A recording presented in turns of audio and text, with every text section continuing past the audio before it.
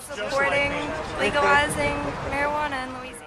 That was the purpose of the gathering Wednesday, April 20th, of a small group in front of Monroe's City Hall.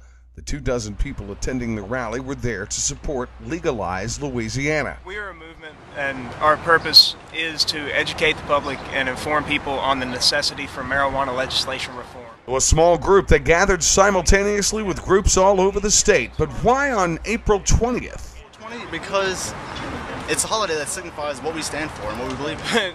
It is our national holiday. So this 420 with the Monroe chapter of Legalize Louisiana, I decided to play a little devil's advocate. At best, you're kind of, what you guys out here are doing is kind of silly, and at worst, what you're doing is a menace to society because you're encouraging the legalization of a drug. Destroys people's lives, kills children. How do you respond when you hear stuff like that?